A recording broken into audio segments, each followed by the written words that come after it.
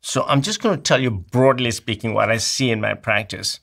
I see that people who overly do aerobic activity, that means they cycle 100 miles a day, or they're running on their treadmill for 2 hours at a time every day, or they're doing a lot of marathon training all the time, they actually end up with more inflammation in the body, and they end up with more coronary artery disease than patients who do short sprints, and patients who do resistance exercises, and patients who do HIITs.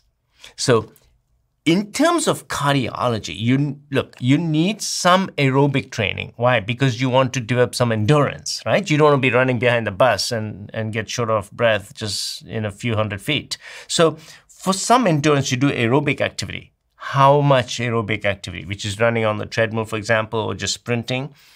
Only about 15 to 20 minutes. That's it. So I tell patients, you want to run on that treadmill, you want to bicycle, 15 to 20 minutes. And then you got to go into resistance exercises. The resistance exercises that I have seen work best in my patients is simple things. You don't have to go crazy. You do floor exercises. You use your own body weight as resistance. So you can do the planks and leg lifts and all these other exercises. And you can do HIIT, but they have to be very specific. So you exercise really hard for about 30 seconds to 45 seconds, and then you completely rest for another 30 to 45 seconds.